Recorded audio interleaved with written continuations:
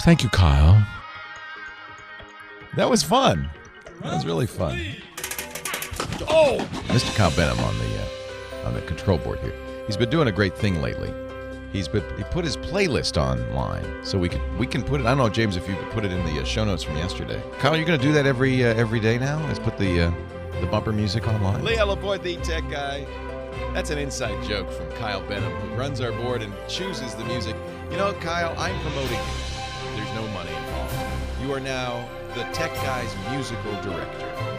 If you want to follow him on Google Plus, if you have a Google Plus account, it's Kyle, K-Y-L-E, Benham, B-E-N-H-A-M. Follow him there. Because I know people are always saying, where is that music coming from? Because Kyle likes to play music that fits the topic. He's on the internet. I think he's not paying any attention to the show. He's just on the internet looking for stuff to play. I think you found Kyle. Kyle Benham, who's a master of finding stuff on the internet. That is Jonathan Colton and me performing, isn't it? Kyle Benham would like to inform everyone listening today that he did not intentionally play this song. I'm in love with a cephalopod. Where the heck did you find that? Oh, it's Sonic. Sure, Sonic the Hedgehog. Wow. Drill, baby, drill.